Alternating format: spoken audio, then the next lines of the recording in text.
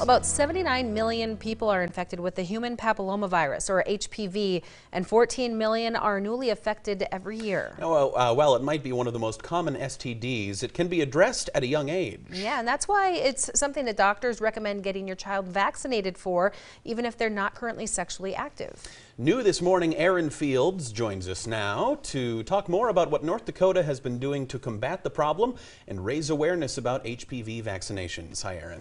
Yes, Tim and Alicia. So the HPV has this reputation that it's only something people that are sexually active need to worry about, but it's actually something that you need to worry about way before that.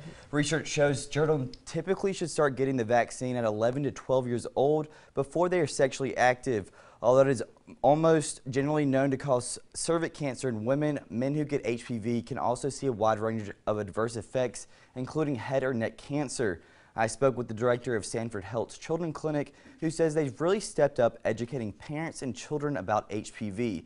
North Dakota has gone from a little over 30% of HPV vaccinations to now nearly 65%. The director told me the more we educate, the more people don't have to be so scared about getting vaccinated. You know, the negative things that we read about, just like any other parent does. But I guess we go by CDC. And they are monitoring it, they're monitoring the safety, they're collecting all the data as far as side effects and that. And they wouldn't have it out there if it wasn't safe. She adds that she herself hasn't seen very many side effects from giving the vaccine, but I talked to a mother who recently got her daughter vaccinated, and I asked her what she would tell parents who might be skeptical.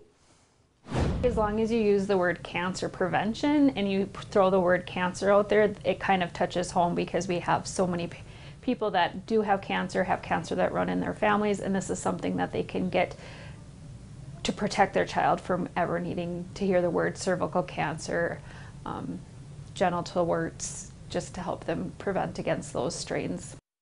And a big congratulations to Floor, who just won the HPV Vaccine Cancer Prevention Award for her hard work on the HPV virus. She says North Dakota still has improvements to make to keep the vaccination rate on the rise, but Floor says she thinks the increase in education is why they've seen such a dramatic increase.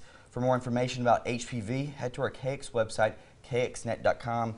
Tim and Alicia, I asked Floor if I was too old to get the vaccination myself, but they said they've actually been encouraging people in their early 20s to 30s to get vaccinated. So I guess that's something I need to put on my to-do list. Not something not just for 11 to 12-year-olds. Exactly. All right, Thanks, thank you. Erin.